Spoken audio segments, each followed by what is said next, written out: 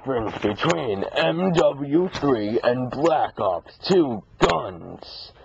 First up, MW3.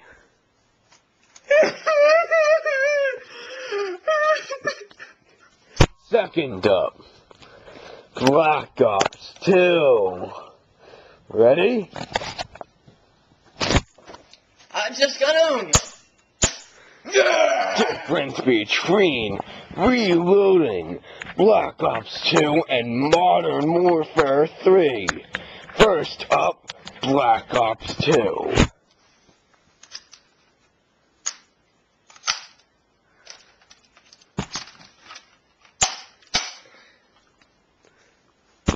Next up, Modern Warfare 3.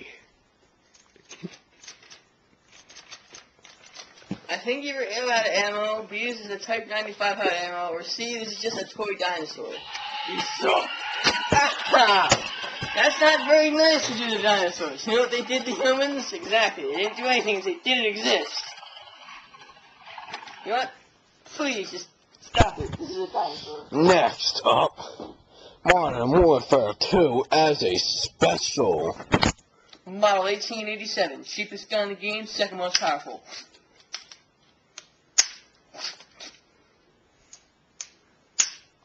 MW2 was the worst game in the world. Balance of guns. Black Ops 2 and Modern Warfare 3. First up, Modern Warfare 3. Now, this is just standard M4A1, and where's the Type 95? Type 95 is about here, sir!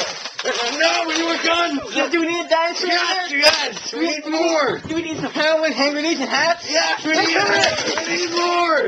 We don't have any more, sir! No! We need a bee mask! We need a technical term as a Guy Fawkes mask! We got! Now, Black Ops 2. Now, as you can see here, here's your pretty much average L96X from Black Ops. It is, without a doubt, probably the best sniper rifle, if you ask me. Probably next to the PSG.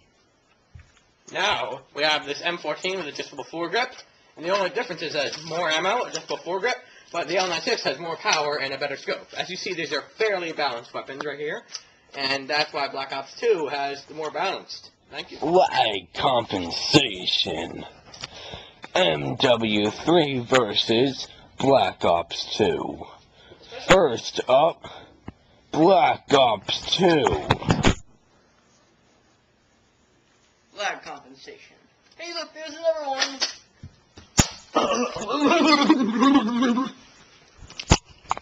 one. Next up, Modern Warfare 3. What are we supposed to do here? Hey! I shot you. Oh, follow the stand.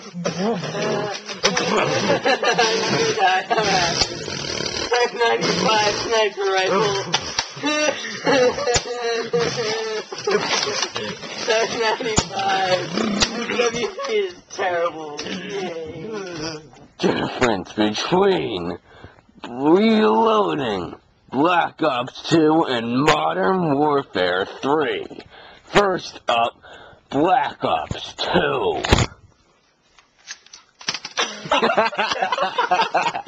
Best reload in the world.